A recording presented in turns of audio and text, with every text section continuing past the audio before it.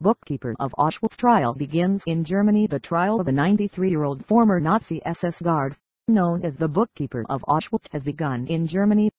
Oskar Groening is accused of being an accessory to the murder of at least 300,000 Jews at the concentration camp.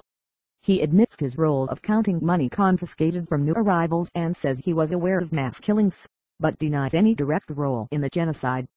Mr. Groening is expected to speak at the trial in Lueneburg. It is expected to be one of the final trials for Nazi war crimes. Speaking out, the nonagenarian only came to the attention of prosecutors following a decision to speak out against Holocaust deniers. "I saw the gas chambers. I saw the crematoria," he told the BBC in the 2005 documentary Auschwitz, the Nazis and the Final Solution. "I was on the ramp when the selections for the gas chambers took place."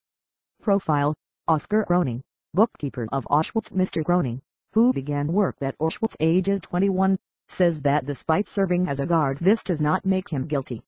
"If you can't describe that as guilt, then I am guilty, but not voluntarily.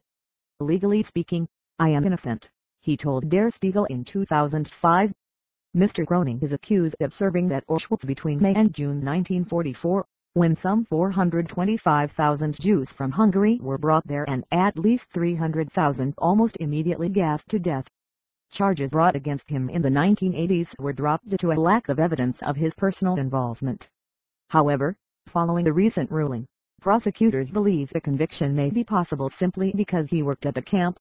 "What I hope to hear is that aiding in the killing machinery is going to be considered as a crime," Auschwitz survivor Hedy Bohm told Reuters news agency, "so that no one in the future can do what he did and claim innocence."